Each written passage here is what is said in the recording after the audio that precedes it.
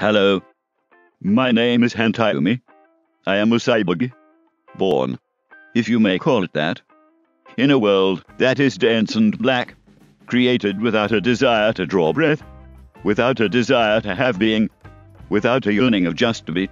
Welcome back to today's review here on Mummified Games. I'm Tony, and today we're talking about the roguelike sci-fi light galactic horror game Loot Rascals by Hollow Pawns. Let's get into it. Loot Rascals is an amalgamation of so many different genres that it's hard to explain exactly what it is, as you could probably tell from that welcoming intro. It's for sure sci-fi in the sense that you were traveling to a planet to help fix a machine that was meant to help terraform it, so that way the planet can become a resort for vacationers. It's a little interstellar horror because when you're about to land on the planet, you get a vision of a dark god and it causes you to crash on a strange moon that did not exist before. It's a little like a strategy game because once you land on the planet, you travel around it walking around on a hexagon grid, and turns are based on one grid movement at a time. It's a little role-playing game because after you kill an enemy, it drops different equipment and you can swap out that equipment for better stuff later on. It's a little card game because those items you pick up take the form of cards, and there are mechanics that some cards need to be placed on a top or bottom row or an even or odd space, affecting other cards to their 4 different sides, sometimes even affecting other cards that share the same type, like wristbands or guns. If you fight a tougher version of a normal monster, you might be able to get a cool elemental power that you can put on top of one of your cards, all helping you get to the end of the level where the exit is. It's a lot of roguelike. When you die for the first time, you find out that the magical god thing that caused you to crash in the first place needs your help clearing out the enemies in certain places. So when you die, the old one puts you back to normal again and you restart the level in a new world seed. I think the art is super cool. Even if it's in a style that is unappealing, the heads are super chunky and the faces are not the nicest to look at. It's sort of like looking at Oni faces. Not the cleanest, but they still elicit the desired feelings from the viewer. And that goes the same for the creatures as well. The creatures are kind of messed up looking, but that's half the charm. There are ogre looking things, and that's probably the closest we have to a base example here on Earth's fantasy stories. The other creatures are well designed and are cool to see moving around the map. The music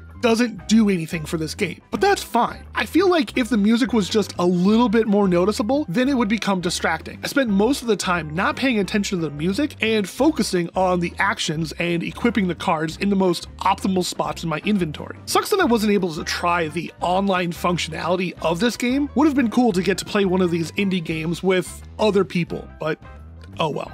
Maybe another day. This game gets high praise from me. It has so much more polish on it. From the moment I heard the AI character talk, I could tell that this was going to be a much more elevated indie game experience. I have a feeling that a lot of people have played this game, so I'm probably not saying anything new, but without a doubt, this is a good game. I really like this game, and I'll definitely come back to it soon. What do you all think about this game? If you have played it, what was the top score you made with your cards? I think I got to 1917 with attack and defense. If you haven't played this game, then is there another card-based game that's out there that you would want me to take a look at? Let me know in the comments. In the meantime... So I built a machine. A human machine. I made it with steel and soy protein. Born from a test tube. And into a vat. To live and behave.